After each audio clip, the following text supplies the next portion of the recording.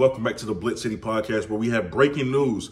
According to Light On College Sports, Isaiah Land, the former FCS Defensive Player of the Year last year with 19 sacks in the season, absolutely incredible production. Isaiah Land has been reinstated, which means he will suit up Sunday for the Orange Blossom Classic versus Jackson State. Now,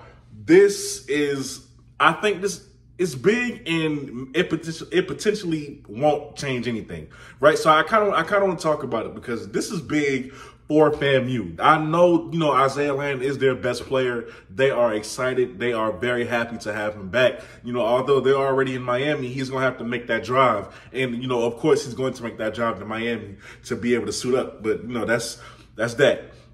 They're excited for him. When it comes to the benefits for FAMU, you get your best player back.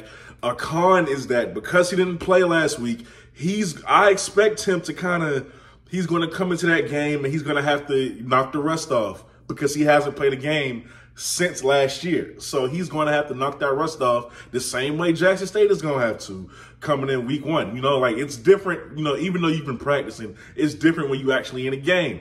Plus, what does this mean for Jackson State? In my opinion, nothing.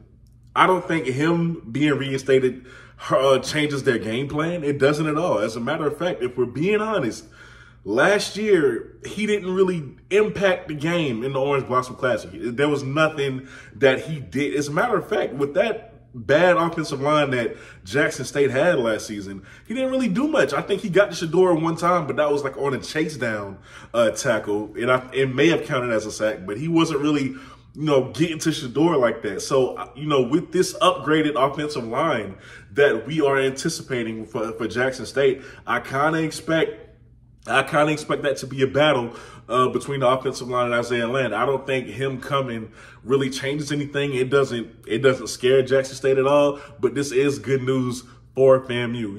It can't hurt. But it can't hurt but to have your best player back in the game. Now, when it comes to them in that UNC game and how they perform, they're already riding the high off of a moral victory of that game because they felt like without 20 players, we took it to a Power 5 school who has a lot of talent, a top 25 team, I believe UNC is. Now with their best player, that confidence is going to magnify. It's going to magnify. But, I'm not expecting Isaiah Land to come in and shut things down. Because I didn't even see him do it in the Orange Blossom Classic last season. That's no hate. But this is good for UNC. This is good for FAMU, but it also doesn't mean a damn thing for Jackson State.